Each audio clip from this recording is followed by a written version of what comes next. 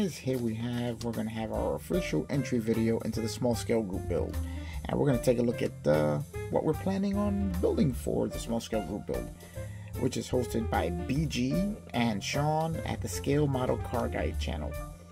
So what I'm going to do is continue with my Camaro Z28 trend that I have going on right now. If you've been watching the channel, we know we have the blue build going on, which is which includes an 85 Camaro Z28. So I figured for the small scale group build, we're going to continue this Camaro thing going on, but we're going to do it with the Atlantis 1/32 scale 82 Z28. And we're going to see what we can do with that to continue our small scale group build chrome car tradition. And well, you can call it a tradition because I've done 2 builds since the small scale group build started 2 years ago, and a chrome car for each one. So we're gonna somehow do something chrome with this, which I have an idea already, which I've mentioned once before in my other video. If you want to know what it is, then you gotta go watch the other video. Haha, shameless plug. Alright, so let's open this up and see what we have to look forward to. First thing we're going to take a look at is the body. And you know what, for a small little kit like this, it's actually pretty nicely made. It's molded in a metallic blue plastic. If you didn't want to paint this, you could just build it as is and you'd have a nice similar rendition to what's on the box. But it is a metallic blue plastic. It looks pretty cool. You can actually see the metal flake in the plastic, which is kind of neat.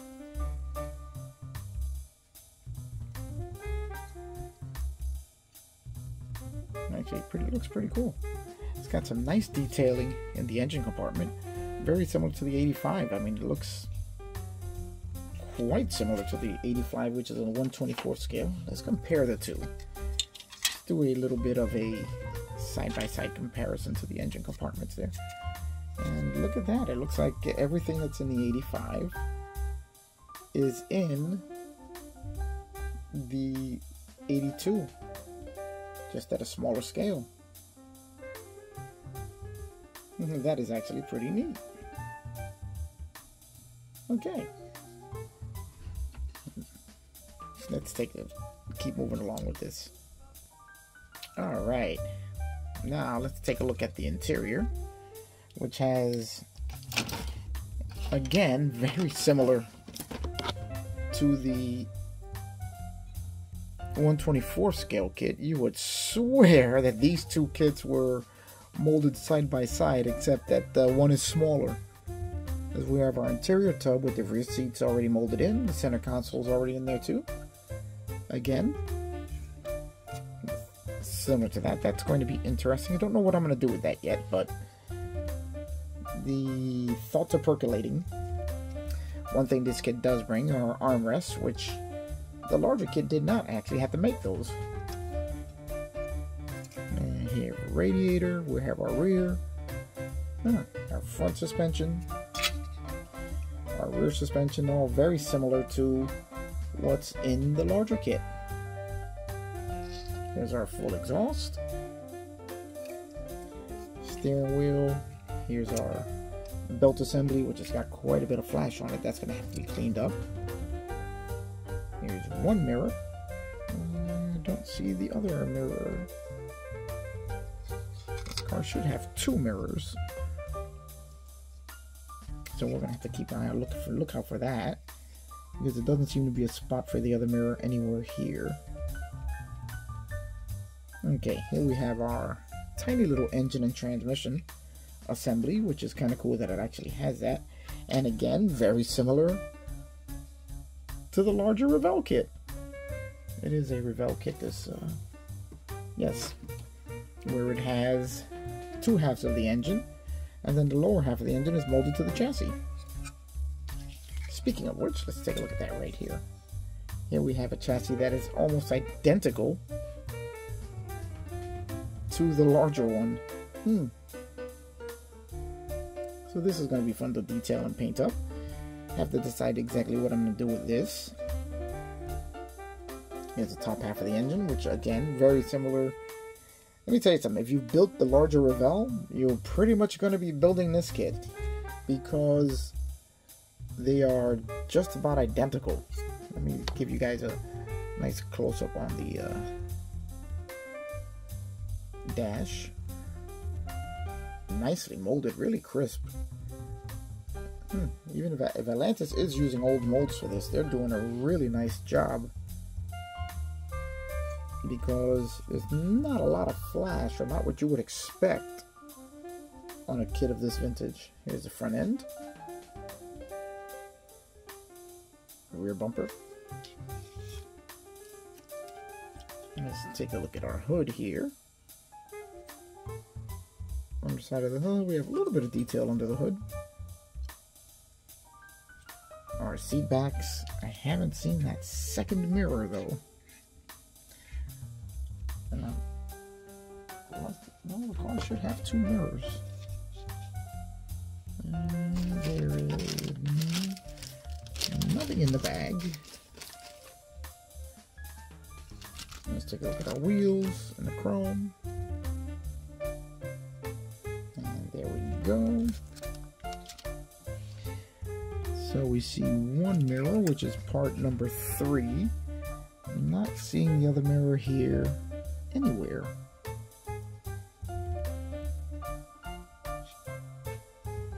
So let's take a look at the instructions and see if this thing only uses one mirror, which would be somewhat odd. There we go. The instructions are very similar to the monogram. If you've seen one, you've seen them both. And look at this, guys. It does only have one mirror. Only on the driver's side. That's sort of odd, as I don't recall these cars only having one mirror. But that's all we get. Okay. That's an interesting little quirk of this kit. Now let's take a look at our decals. We have all of our striping. Oh, I see. So we have that on there for the lower sections. And which means that... I don't know if we're going to be using these, because I have some ideas for what I want to do with this car. And I don't know if those are going to be included in my ideas. So we're going to have to see what we're going to do with that. Now let's take a look at the glass. We have our rear hatch with the fogger lines in it. Those must be the headlights, tail lights, more headlights, and windshield. So there we go, guys. That is the introduction to this year's small scale group build. Oh wait, we didn't look at the tires. Let's take a look at these tires here. No name tires. Oh no, they are. Oh, look at that. Goodyear Eagle GTs. Wow, even at this small size, the tires are nicely detailed. The tread's pretty nice too. So I can give you guys a better look at that. Let's see if it'll focus. Let's see. There we go. Look at the tread on that. It's actually pretty nice. Wow, I'm kind of surprised at that. I've had this kit for a little while, but I've obviously, since I had to unbag it now, I've never actually looked at it. So that's gonna take it for the main part of our small scale group build. Now, if you watched one of my recent videos, if I can get through this in time, then I will be adding a bonus build to the small scale group build. Don't know if that's going to happen, because my plans for this get a little involved and then everything just gets wacky. But let me show you something. This is my first bonus car for this group build. If I can get these, well, these I'm sure I can get done in a day. Except for the fact that I like to overcomplicate everything.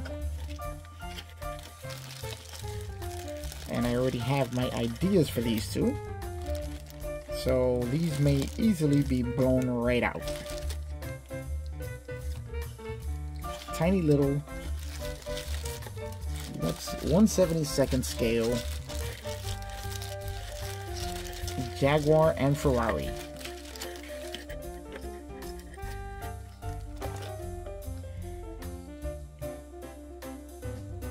I mean, it's a nice, the molding for the body is actually pretty nice for something this small. Very, very shallow lines as far as the panel lines.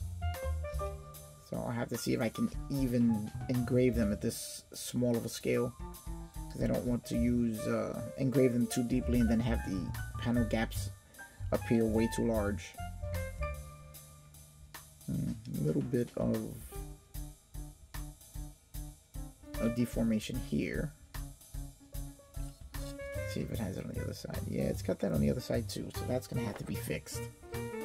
Here we have our interior. Here go our pedals. There's the windshield.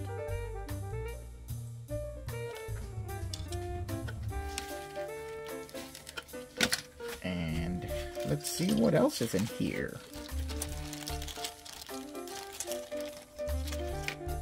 Here is the chassis.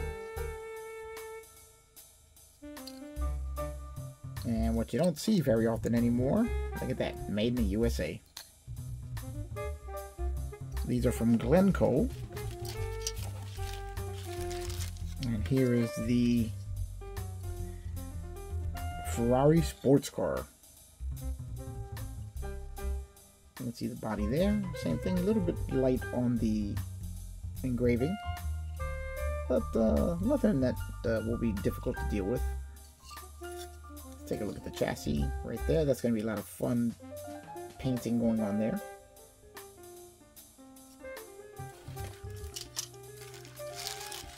And what we have left here are more of the Ferrari's interior parts. Here's our rear diff and axle, windows, wheels, dash, steering wheel. So this is going to be a fun little thing to put together. As long as we have time, because our main focus is going to be that Camaro. But if I do have time, you guys are going to get a bonus build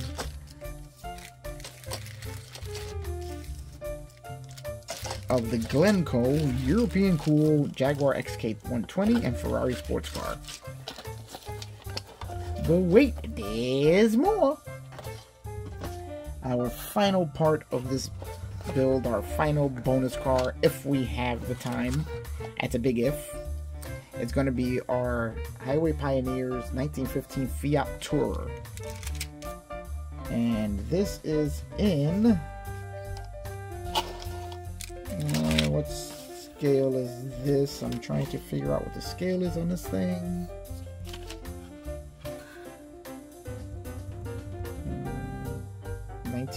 Copyright 1953.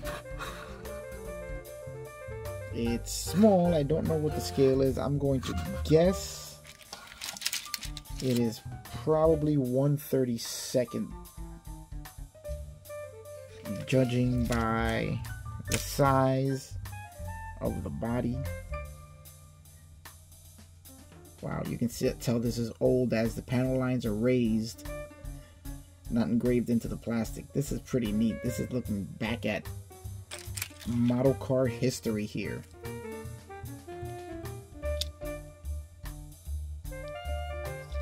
Okay, how cool is that?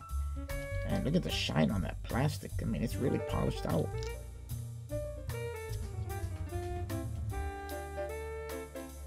Oh, very nicely done. The body comes in 2 halves. It's going to sit on the chassis here. And we'll take a... I'm going to guess that we're going to sit something like that. And see pegs and all sorts of different things here. Oh, I'm going to guess it's going to sit something... No, that's not right. Alright, well, we'll figure it out as we're going along. because that can't be the way it's going to sit, I don't think. Oh wait, but there is probably more parts missing here that go on the body. It's a ton of little parts in this car. But yeah, it's a very nicely made 1954, so I guess this is that old.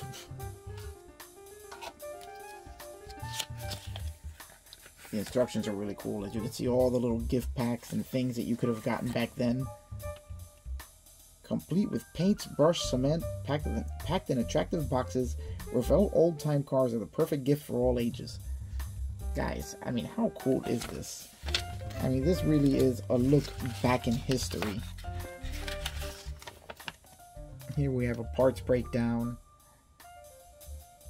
You really had to read when you put these together. Our painting instructions. Wow, this is impressive. And then we have an entire catalog of things, of other kits that you can pick up. So that's gonna be it, guys. That's my intro to the small scale group build, and hopefully I will have time to do them all. If not, then you're definitely getting a Camaro. Alright guys, I will see you on the next one, where we will start actual construction. Can't wait.